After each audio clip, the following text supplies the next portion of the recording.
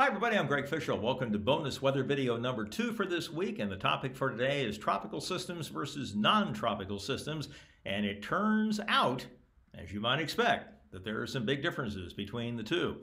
All right, so we're not going to be able to get into all of the details here, but at least wanted to get across some of the basics. Here are some things to consider about our topic.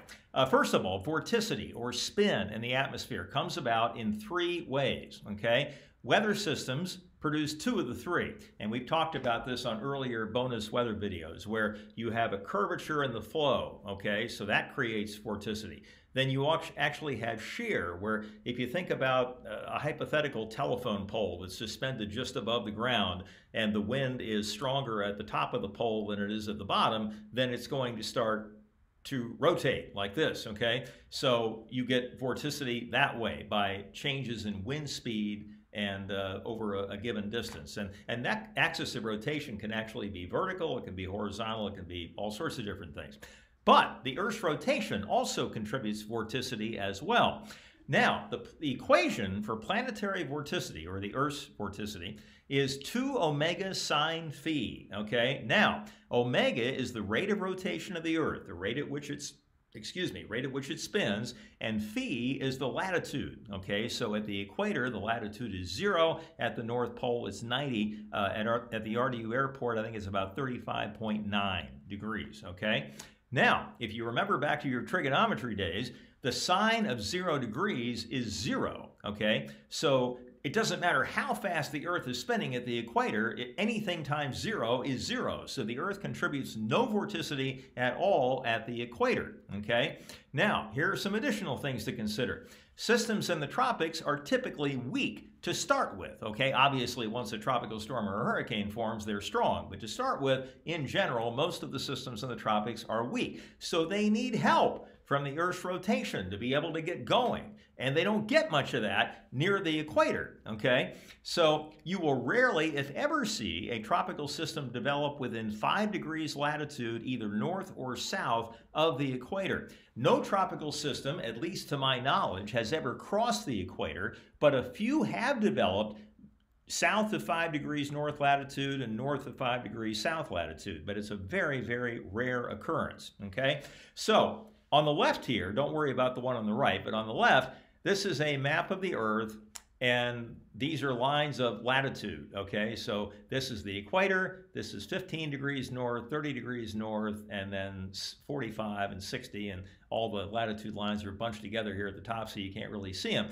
But I drew in red lines here for 5 degrees north and 5 degrees south. So basically, this is the no man's land in here. The tropical systems rarely, if ever, develop, okay? And there is that no man's land there. Now, the other thing about tropical systems is they are what we call warm core, where the warmest air in the system is right smack dab in the middle of it in the eye. This is actually a chart, or a diagram, if you will, that indicates temperature anomalies in a tropical system. Now, the biggest temperature anomalies are actually aloft, okay, up here in the higher part of the storm, but if you look at the axis of this, this is right where the eye is, right in the middle, and that's where the warmest air is. Tropical systems, again, are considered warm core. These are surfaces of constant pressure. And remember how we talked about how the distance between 2 surfaces of constant pressure is proportional to the temperature of the layer between them? So if you look at this here, these lines are farthest apart right in the middle of the storm, okay? So this is why we talk about it as a warm core system. There is sinking motion going on in the eye of the hurricane, and that sinking motion produces warming and also lower pressure, okay? And so right in the eye, that's where the warmest air is, that's where the air is sinking, and so this is where the system, or how the system, becomes warm core. Now, even more things to consider. Let's talk about mid-latitude systems. They are tilted, okay? They form along zones of temperature contrast, or fronts. And a lot of times the North Carolina coast, especially in the wintertime, is a great breeding ground for low pressure areas. Why? Because the Gulf Stream is just offshore. It is warming the air just above it. And so even in January, the water temperatures are near 70 in the Gulf Stream.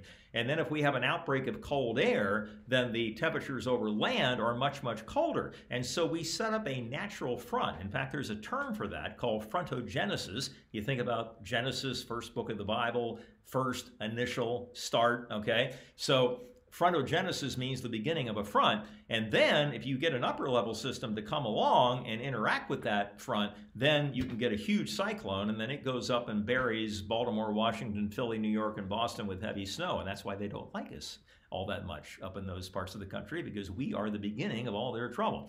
Okay, upper level divergence ahead of the wave aloft, the upper level system, creates area of pressure falls over the cyclone. Now, how does that upper level divergence cause pressure falls? In general, the winds are going to be much stronger in the upper levels of the atmosphere than they are toward the ground, okay? So if you are removing more mass up here than you are bringing in at the bottom, then you are removing mass and the pressure is going to drop, okay? But you want that area to be over top of the low pressure area at the ground, which means that the wave aloft has to be to your west, okay? So because all the divergence occurs ahead of the wave, and then once the wave passes, then it's exactly the opposite.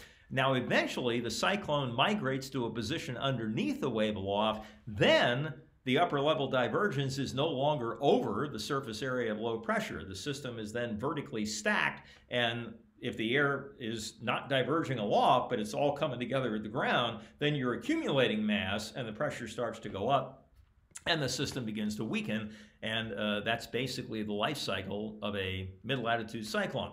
So this is a very poor man's representation here, but these again are lines of constant pressure or constant pressure surfaces, but notice here that the dip in the upper atmosphere is here, and then farther down it's here, and then at the surface it's here. So the system is tilted off to the west like this. And remember, again, the closer those surfaces of constant pressure are to each other, the colder the air is. So the coldest air is to the west of the low pressure area at the surface, okay? Which sort of makes sense, because if you think about it, this area up in here is low pressure, and there's going to be a counterclockwise flow around that. So it's going to bring colder air in on the west side of that circulation, and it's going to bring warm air up to the east side of that circulation. And so this is the way a mid-latitude system starts. It's vertically tilted, and then eventually the area of low pressure near the surface begins to migrate underneath the upper level system, and then the system again becomes vertically stacked, and you no longer have divergence over the low. The pressure starts to accumulate or rise, and then the system begins to weaken. So the system tilts with height, and the pressure falls due to the upper level divergence. Okay. Does that make any sense at all? I hope so. So that is bonus weather video number 2 for this week. Hope that made some sense. The daily weather update will be posted very shortly as well. And I hope you have a wonderful weekend. Again, if there's any severe weather threat or warnings issued on Sunday, I'll keep you updated with frequent updates as those warnings are issued, if they're issued. It's still some uncertainty about that. But if I don't talk to you over the weekend at all, and that would be good news because that would mean there would be no severe weather, I will talk to you again on Monday, God willing, okay? So y'all have a great weekend, and we'll talk to you again at some point. Take care.